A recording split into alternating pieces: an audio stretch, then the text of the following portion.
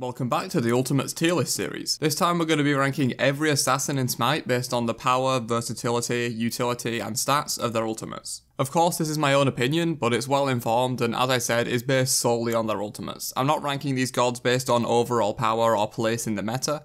A very weak god currently may have a very strong ultimate and hence it will be high on the list despite the god's weak overall performance. And quickly before we start, be sure to join the community Discord if you haven't already for Smite talk and chill with like-minded people. And of course, subscribe for more of these videos if you do find yourself enjoying it. But let's jump right in with the tier list. So in alphabetical order, Arachne would be first. I think Arachne Ultimate is B+. I was going to put this in B, but having a look at some of the damage that the ability does and the actual stats on it, I think it's a little bit better than B. It's not the most amazing ultimate given it's mostly used to run away or potentially chase a kill. The damage on it is better than I thought, which is like I said why it's not in B and it's in B+ instead, but to be honest it's not amazing. And it provides almost no CC, just a little bit of a slow when you land. Compared to a lot of other assassin ultimates, this one just isn't that great.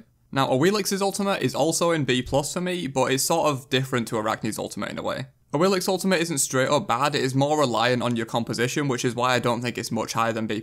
It could potentially be A as well, I think. Awilix's ultimate with 0 knockups and 0 jumps on the enemy team is obviously like C tier garbage, but if you have a really good comp built around it with like a Geb on your team or a Bacchus or something like that, it can be very powerful. Hence why I think it's sort of middle of the road, B+, maybe A. Of course, you can use Awilix's ultimate without pulling someone, and you can also pull someone directly off of your own knockup, but having a comp built around it really makes it so much better. Bakasura, A+.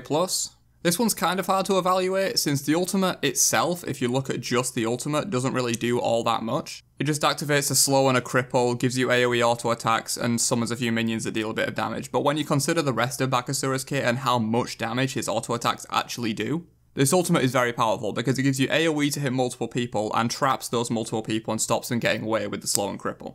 This is really one where if you looked at Bakasura's ultimate in a vacuum, you would call it complete trash, but because of the rest of Bakasura's kit and the synergies that he has, this is definitely an A+ ultimate. Bastet, B tier. For those of you that know me, you know I really don't like Bastet's ultimate and think it needs a rework. For the first 10 minutes of the game, Bastet's ultimate is like S tier, and then after 10 minutes it becomes C tier. That's why it's in B for me. If you're in the super early game where the cats are quite hard to kill and they can put out a lot of damage in a long duration slow, this ultimate can be really strong. But after maybe 10 or 15 minutes into the game, a mage can pretty much 1 or 2 shot your cats and they're basically useless considering it's an ultimate.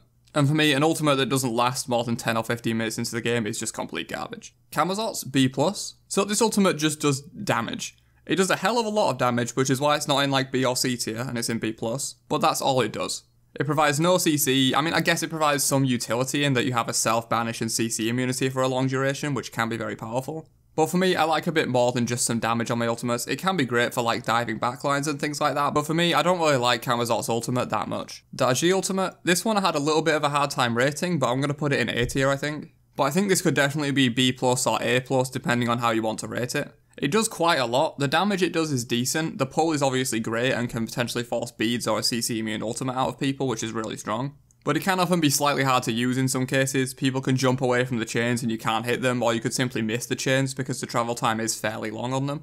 I'm not saying you'll miss them all the time, but often you won't hit all 3 chains, whereas if you compare this to another pulling type ultimate like Ares for example, Ares ultimate is basically impossible to miss. Fenrir ultimate, A tier again. This one is just a generically pretty good ultimate. I feel like it's definitely on the point of balance. It does quite a lot of damage and has a really long duration CC that can set up for your teammates and things like that, but it is single target. You're not going to be hitting multiple people with a Fenrir ultimate unless you're hacking. Moving on to Hunbat's ultimate, S+. I know it's probably not hard for most of you to figure out why Hunbat's ultimate is S tier, but I'll give it a quick explanation anyway. You can hit up to 5 people with a massive long duration fear that fears them straight into walls and just gets them blown up by the rest of your team. That's pretty much a summarization of why I think Hunbat's ult is really fucking good. Granted, the damage on it isn't amazing. It's actually higher than a lot of people think. People think this ability does like 50 damage, but it actually adds up to about maybe 400 or so if you keep them in the fear for a long duration. But it really is just the CC factor of this ultimate that makes it so incredibly strong. Kali, A+. So this is another one like Bakasura, where if you looked at the ultimate in a vacuum, you would call it complete garbage because all it does is really a tiny bit of damage and prevents you from dying for a few seconds. But in the context of the rest of Kali's kit, with her insane DPS on the auto attacks being able to shred people down and that massive heal on the passive, it becomes a really powerful ultimate when it's part of her overall kit. Loki, A tier. Once again, quite a quintessential balanced ultimate I think for assassins. It's single target, but it does a lot of damage, has a bit of CC, and sets up quite well for Loki's kit in that it puts you in the backstab position and you can immediately auto attack them and things like that. Nothing insane, but definitely good in the context of Loki's kit. Mercury, A+. So this ultimate is sort of semi-global, but sort of not in a way. Because you can come flying up a lane from miles away with this, but you can't gank out of the jungle with it, and since Mercury is a main jungler, it's kind of difficult to use it in that way. But you can't really deny the power of being able to travel 500 units straight up a lane, stun someone, spin them around and disorient them, and do a lot of damage in the process. Nejar ultimate, A tier. Once again, this is quite a quintessential balanced ultimate, I think. It can do quite a hell of a lot of damage. It's one of the best setup abilities in the game. Throwing someone up into the air and just have a solar ultimate waiting for them as they come down is incredibly powerful. But it is just single target and can sometimes be quite hard to hit on targets that are juking it properly, which is why I think it's just balanced. Nemesis, S tier. I was considering putting this one in S plus as well, but when I compared it to some of the other ultimates that I had in S plus, I don't think it's quite as powerful as those. But this is definitely an upper S tier, I think. Basically, nothing else in the game does what Nemesis ultimate does for the team. Being able to shred those protections from an enemy is just so incredibly powerful. Just having your protections annihilated and moving at almost no speed at all while Nemesis gets bonus protections and runs at you at light speed is just insane. It can take a lot of coordination and good teamwork to make Nemesis ultimate as powerful as it possibly can be, but even on a team without amazing comms, if you just Nemesis ult someone and your team realise you've done it and they focus them down, it's one of the most powerful ultimates in the game. Pele, A tier. So a pretty long range dash that does good damage and can also hit multiple people with the cone damage as well, but to be honest most of the damage is single target coming from the dash. Also you can use it to run away if you need to, and it also has CC immunity so you can dodge like Ares ultimates and things with it, but if you're using it that way it's kind of a waste since Pele likes to play very aggressive. But overall I think this one's just a pretty fair ultimate. Ratatoska, S tier. So I was talking about Mercury having a semi-global ultimate that can't really gank from the jungle. Ratatoska has a semi-global ultimate that can gank from the jungle and it's really powerful. Even when you just consider like single target applications to this ability, just ganking like a solo laner or a mid laner or something, being able to come flying out of the jungle and knock someone up, especially if they don't see it coming, is just ridiculous. But if you manage to hit multiple people with this, like if you're on a gank on duo lane or something and you hit 2 people, or you just engage in a team fight and hit 2 or 3 people, this ultimate is insane. Raven ultimate, also S tier. This one's very different to Ratatoska, but I think almost as powerful. This is probably a lower S tier, I think. Just the amount of stuff this ability does is completely insane. Granted, it's not going to be a massive AoE hitting a bunch of people in a teamfight CC type of ability, it's definitely more of a single target, I'm going to annihilate this one person type ability. Making Raven take reduced damage, the enemy it hits take increased damage, doing a shit ton of damage to them, and also being a CC immune leap that you can use to get away or chase if you need to. This ability just does a lot of things in the context of killing one person, and it's very powerful. Circuit, A+. So I did have this one in S, but I moved it down since it is more of sort of a narrower application than something like a Ratatoska or a Raven ultimate that's always going to be powerful. So the 600 plus true damage on Circuit ultimate is always going to be powerful, so I just kind of contradicted myself there, but the anti-heal is the thing that's more situational on this ability.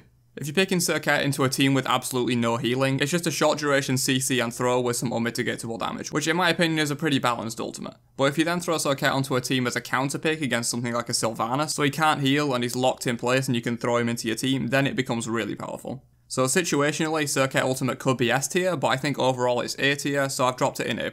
Set ultimate. This one, I honestly don't really have any idea where to place it. I don't play too much Set myself, and I don't really see him played all that much, except for by a few people. So I don't really know how to rate this one, so let me know down in the comments how you would rate Set Ultimate. It seems like it can be really insane when you're spawning like 6 clones and you skewer someone for almost 2000 damage, but I'm not sure if that's a realistic application of the ability or not. And just taking the base of what it does with the attack speed uncap on the passive and the healing and the damage it doesn't seem that amazing, but if you take into account the clones that it spawns, it does seem quite strong. Onto Susanoo's ultimate, A+, I think. So while it does take a while to charge, a big damage, massive AoE knockup is really hard to understate in a teamfight.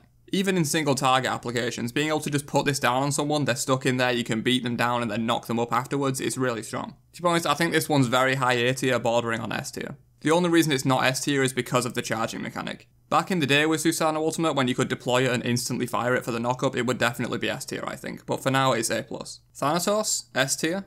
So this is an execute which is incredibly hard to rate badly, because an execute, no matter what the time in the game, is always going to be strong, and it keeps Thanatos relevant, well, kind of relevant, into the endgame. Being able to take someone out at 40% health is just completely insane, especially if using that to like focus down a tank. You're probably doing upwards of 1000 damage with this ability to that tank, and while you can just use this as a generic semi-global ultimate where you can dive down on someone and stun them, that's not really the best use of it. You really want to be executing people. But even throughout the early game, you can just use this as mobility and dive on someone for the stun to confirm death scythe. You don't really need to execute people as much in the early game with this. But as I said, it's hard to underrate and execute that's also a semi-global mobility. And speaking of semi-global mobility, the final ultimate we have to rank is Thor, which I'm putting in S+.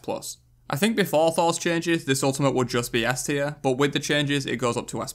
Obviously, insanely quick semi-global ultimate with CC immunity and a long duration self-banish if you need to use it that way, plus a decent sized AoE stun with an absolute shit ton of damage on this ability. The damage that it does baseline is pretty decent, a lot better than something like Thanatos ultimate because of course that executes. But then you also get the chain lightning damage on all of your abilities and auto attacks afterwards, which just ups Thor's damage completely off the charts. This ultimate is completely insane and is potentially the best ultimate here. Hunbats and Thor are definitely competing for the best assassin ultimate right now in my opinion. And that's all the assassins and where I think they lie based on their ultimates. If you have a different opinion, then of course feel free to share it down below, it'd be interesting to see that. And if you've watched this far, then you probably enjoyed the video, so don't forget to drop a like and subscribe before you leave. Well, that's about it from me. Have a great day, and peace out, you nerds.